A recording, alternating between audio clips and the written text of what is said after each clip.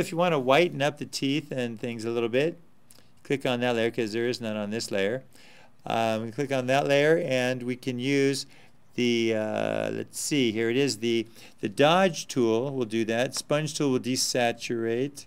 So if there's any color in there, it'll take that away. Let's use the dodge tool. Okay, go ahead on the midtones, exposure, we can bump that up a little bit. You don't want it too much.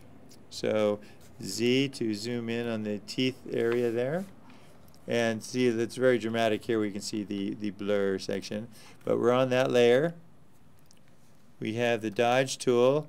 And now we're going to be playing with the size here. See, it just brightens that up a little bit. You don't want to do too much because it starts looking unnatural. Okay, just touch those. Now I'll reduce the size of the brush as I go here with the bracket keys. Okay, that brightens that up a little bit. Let's check the eyes. There's a few little veins in there, so you might want to